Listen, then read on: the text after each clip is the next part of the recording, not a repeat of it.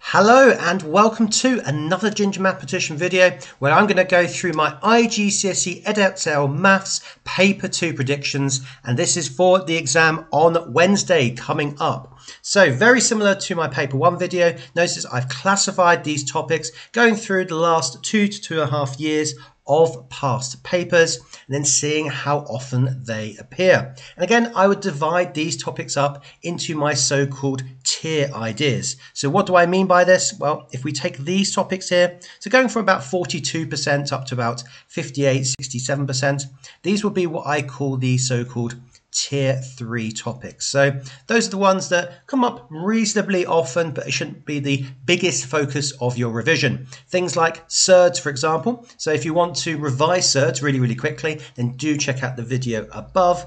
But we can see things like functions, sine, cosine rule, fractions, vectors, and so on fit into that kind of Tier 3 topic.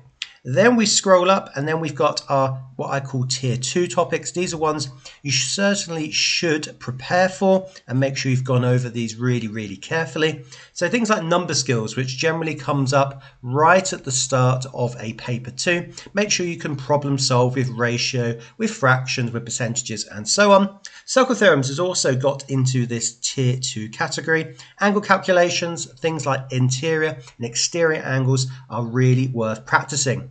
But of course, you've been waiting for those Tier 1 topics, so right at the top here in green, and these are topics that appear every single year. And in the case of quadratics, for example, so right at the top here, with 183%, this is more likely to appear twice on your paper, not just once, but twice. So making sure you can complete the square, for example, making sure you can solve a quadratic, that is really important. I want to mention percentages here as well, because that appears quite regularly, but also quite a lot of marks. So if you want to go through those particular Tier 1 topics and make sure, oh, okay, you get lots of marks for this kind of question, then percentages is one of those topics. And if you need a quick revision of that, then do check out the video above as well.